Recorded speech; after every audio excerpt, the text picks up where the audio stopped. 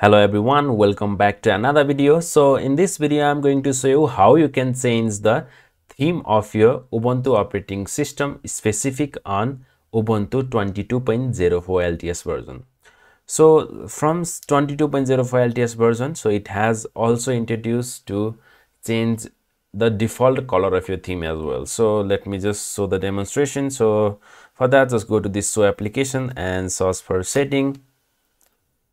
And here down here you can see the appearance, so just click on that. And once you click on that, so if you want to change your theme into dark theme, so if you just click here on dark, so this will change whole theme into the dark. So if I just open some files as well, so now here you can see it has changed into the dark theme.